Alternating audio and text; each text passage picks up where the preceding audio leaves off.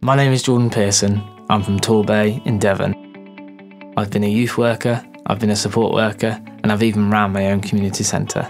And throughout those journeys, I've met so many ordinarily kind people that don't get the recognition that they deserve. So this is my attempt to recognise them.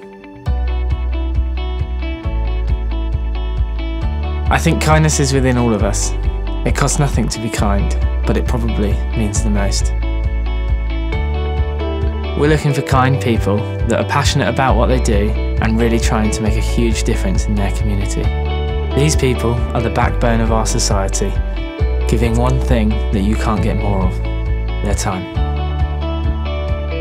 In this series, my friend Rach from Part-Time Working Mummy joins me as we travel up and down the country in our search for ordinary kindness.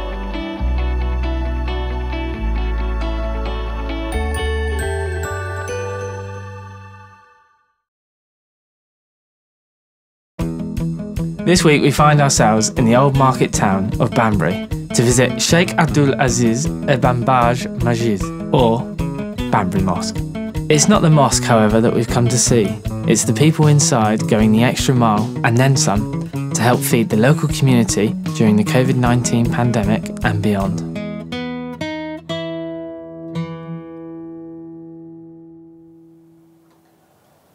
ونعوذ بالله من شرور أنفسنا ومن سيئات أعمالنا من يهده الله فلا مضل له. So I moved to Banbury in 1999 with my family. I just had the one girl then at that time. We moved with my husband's work, and my little girl went to the local village school in Chatham, and then I had two more children, another boy and a girl.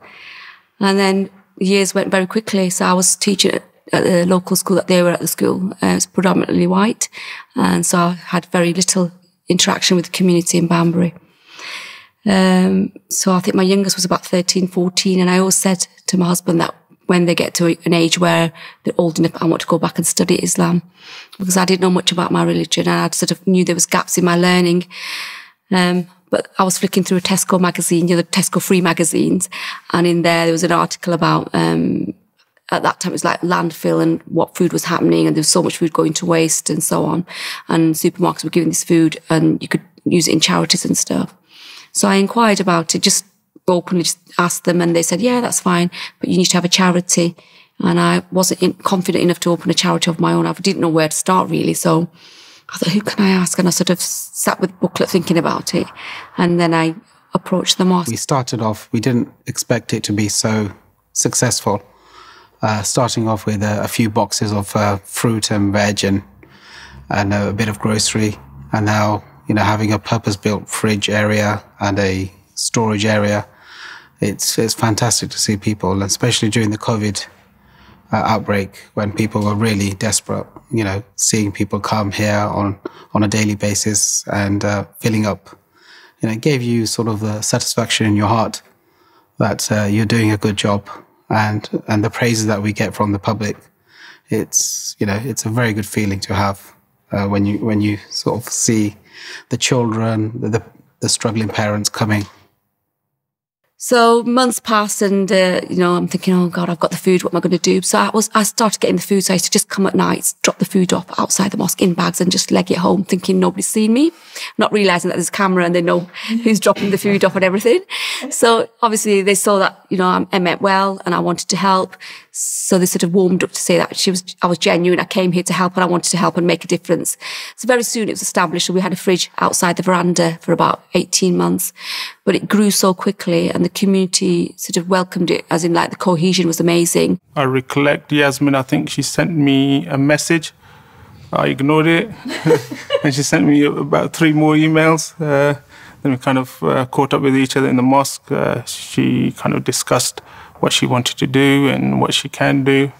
I said, great, fantastic idea, but there's a block. I need to take it back to the trustees and see what they say. I agree with it, but whether they agree with it or not, we'll find out later, and I'll get back to you. So it was a slow start, but we got there in the end. And what was their reaction when you took it to them? A negative one to start off with. Tell you the truth, in the first thought we thought, that's just for because we never have this experience before, and we never heard about this food bank and all these things, so we thought just but then she said, no, we want to go ahead with that. We want to do it. So we said, okay, then let's go. And but after that, we realized that was a brilliant idea. And it did really help, our community, because before in the mosque, the only Muslim people come and do the prayer and do all the activities they was doing. But when we, alhamdulillah, opened the food bank, with the food bank, so that our mosque become like for everybody. It's just such a great project because it's working on that basic human principle that we should help each other and we should be kind. And that's how this mosque operates. And I really feel very strongly and passionately, even if you can only give a few hours to do something like that, it's just what we should all do. We work with our partners, Citizen Advice Bureau, so they do the assessment for us, because I felt that I was in a position to do assessments of people, to get personal information and ask them if they were eligible for food or not. I wanted some professionals to take that on board, and Citizen Advice came on board and said they would do that. So they do the assessment and they refer them to us, and then we just give the food parcel. But since COVID, we've got now, so our fridge is almost there every day for anybody. We've got the food bank for referrals. We've got the hygiene bank if anybody's referred from Citizen Advice. We've got the clothes bank. We've got socks, socks, small sweatshirts, trousers, just basics. And we've got a pet bank that's just happened in the last few weeks. From a simple idea to a coordinated masterclass, the community fridge has ignited a whole enterprise, recycling from what some see as waste and redistributing it to those who need it the most. Look at this, there's loads of it. Oh my God, there is so much food. Literally to toe, from down here to up here. No space for anything. No, you can't get any more in here. The detail, like you've labelled everything. Down here, we have labelled custard 2023. So this is... The organisation, you are what my wife would call a dream. Food like that comes in, as you see, it's not going to stay. It's lovely food that's come from the supermarkets, and sometimes some people haven't even tried those foods, and so it's like, oh, let me try this. Yeah. Because the prices, they can't afford it. It's their weekly food bill. So who gives you this food in here? So we've had funding that we've had from Oxford County Foundation, Children's Council, Oxford County Council, our funders, some of our funders. So you can go and buy it? Yes, we've bought food parcels in. People at the mosque have donated money as well, so we put some money from that. We've got a Fair Share, they've got a big warehouse in Didcot, so they've supplied us some food over COVID. Fear that everybody had about COVID, as you know, we didn't know what to expect, so we didn't have the stock to supply, so we had to have it inside the mosque. So what we had to do is empty that room, because that was our library. Yeah. So then over COVID we had to move it all into here. The only thing we could think of that was a quick fix was a container and racking. Over COVID was our main challenging time. We had to rise to the occasion. Like I said, we didn't have an email address, so we set up an email address. The taxi drivers were all on furlough, so we used the taxi drivers to do the food parcels, to deliver the food parcels. We're delivering in excess of 400 or 500 parcels a day. Nobody was hungry in Banbury. Nobody went without food. Everybody had a food parcel, whether they were furloughed or they were social distancing or they were just not well or had no money. It doesn't matter about you. It doesn't matter about your circumstances. They would get a food parcel. We didn't question that because we didn't have time to question. We didn't want to question. We didn't want anybody to go hungry. That was the main thing. And when COVID hit, we were all sort of like not sure what was going to happen. The way it was thrown at us is that we're going to have no food. Supermarkets are going to close. When it became a thing and you saw people come in to collect the food, and you saw, obviously through COVID, you had taxi drivers come in to deliver the food, and the community really came together to do some amazing things. How did that make you feel once you saw that you'd agreed to that and you were behind it kind of happening? At the time, during COVID, we didn't have a chance to think. It was that busy. We were having pallets and pallets which were coming in delivery, and then to get rid of them. I think at the height of it, we had 48, we counted, 48 volunteers from all different backgrounds.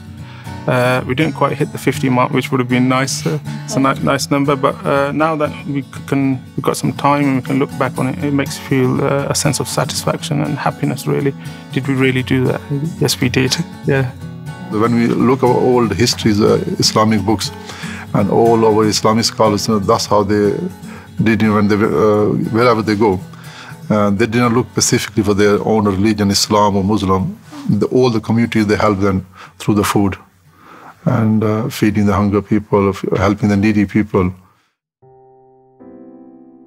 I didn't really think I was in an overdrive, so I knew COVID was bad. I knew COVID was dangerous. I knew it could kill. I knew the things that could happen. Immediately straight into COVID, I'd lost a paternal uncle, my dad's brother, and my dad wasn't able to go to the funeral. And I think it was about the third week into COVID, and I knew I couldn't stop. And my dad would have probably needed me more, but he knew that I was so busy. He'd leave a message saying, "If you're free, just give me a ring." And because I was on such a drive here, then my mum lost a brother, a sister, and my mum lost another cousin brother. And I think it mounted up to about 4 or 5. I lost a very close friend in Banbury. That wasn't to COVID, that was to something, that was cancer. But I didn't have time to grieve, because if I stopped to grieve, this would have stopped. There wasn't anybody that could take on whilst I took time out to grieve. I think it hit me more when 5 weeks ago we lost my mother-in-law and my children were grieving. And when your loved ones are upset, you feel you've got to be part of that team.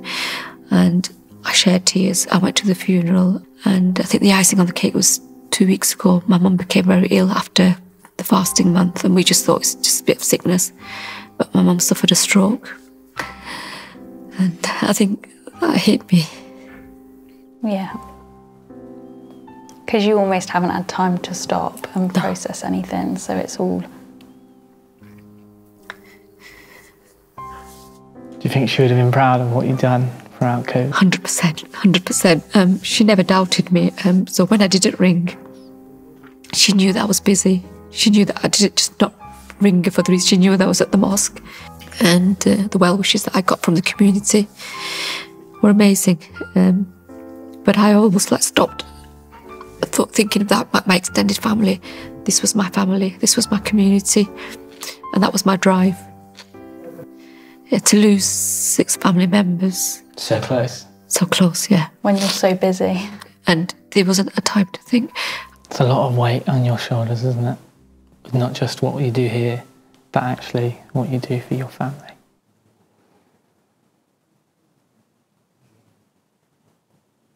It's tough, isn't it?